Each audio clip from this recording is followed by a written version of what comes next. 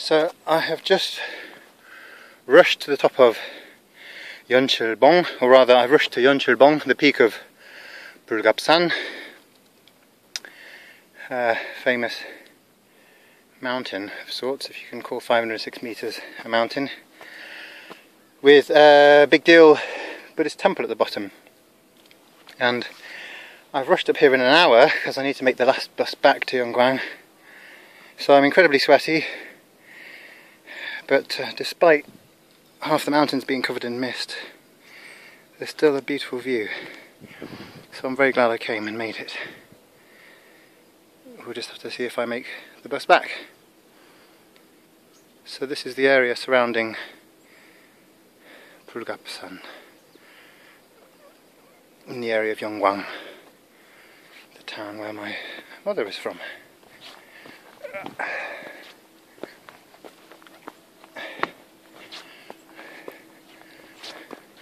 I would recommend giving yourself more than an hour if you don't want to look this sweaty. Although I'd probably end up like this however quickly or slowly I came. But it's worth a little trek if you can make the time. Whenever you're next in this part of the world. The bus is about 40 minutes from YeongGwang, and it costs £1,300, which is, I don't know, £1.50 or something. Less than that, I think. So yes, lovely breeze up here, it's incredibly quiet. I think this is the best bit over here at the beginning. There are all kinds of funny creatures I keep seeing darting about. Unusual butterflies, dragonflies, little chipmunky type things.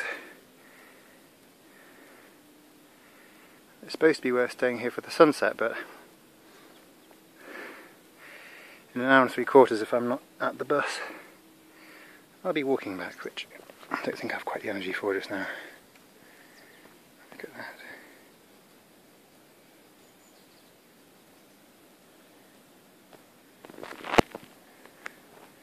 Beautiful.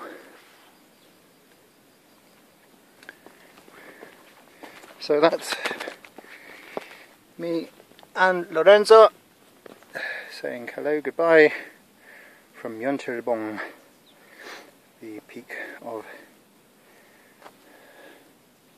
what's it called? Bulgapsan. My mind went blank. There we go.